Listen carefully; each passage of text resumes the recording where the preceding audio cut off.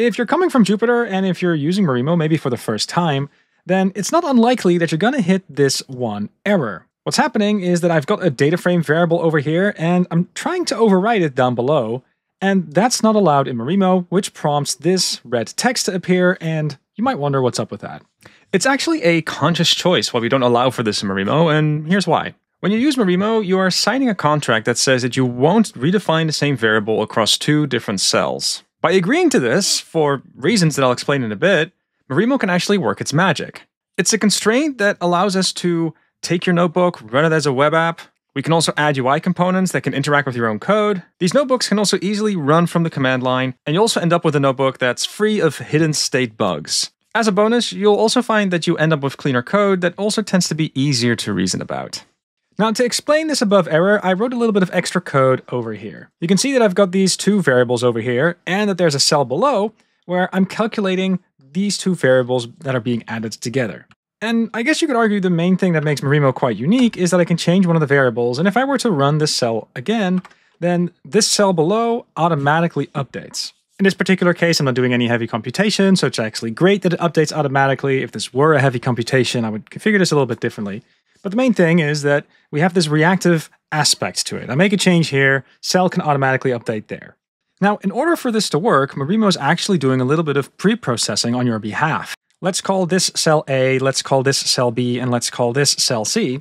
Then what's happening in this case is Marimo is checking all the cells and all the variables that are being defined, and it's using that to make a graph that explains the order of execution. And in this particular case, cell A and cell B would have to run before you're able to run cell C.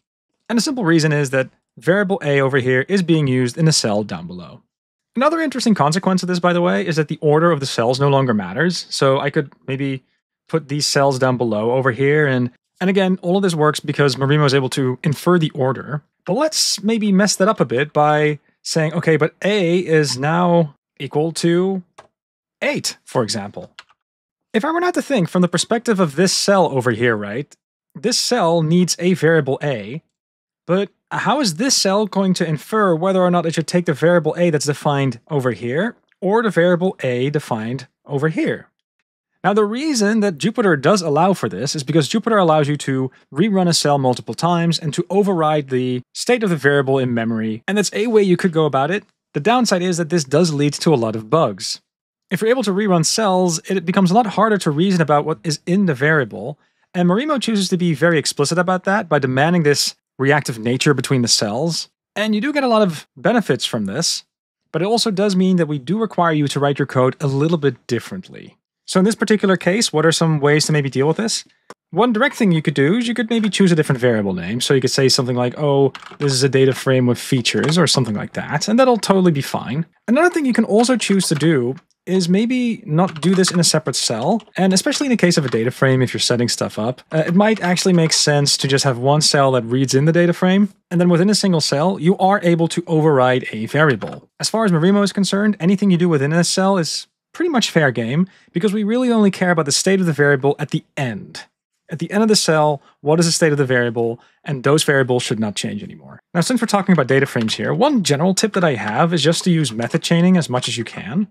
The really great thing about modern data frame APIs is that you can chain a lot of these commands together, and that kind of starts constructing a bit of a pipeline, and it really makes sense to chunk those together. Especially if you're using polars, you get so many performance benefits by chaining all these commands together and then having the query engine figure out how to run the command, that I do really recommend thinking in these chains of data frame operations in general, and doing so will also reduce the number of variables that you need.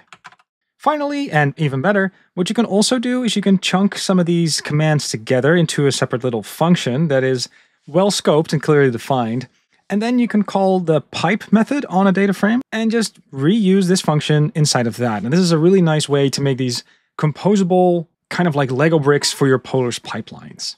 The nice thing about these functions is that they're also nice and stateless, which also reduces the number of variables that you have to create, and it also reduces the need to override variables.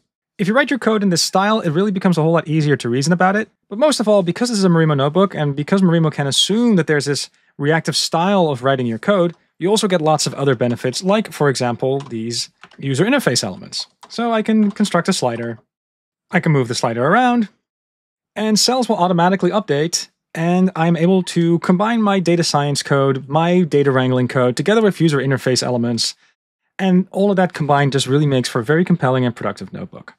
But don't reassign variables. That's something we don't allow, for good reason.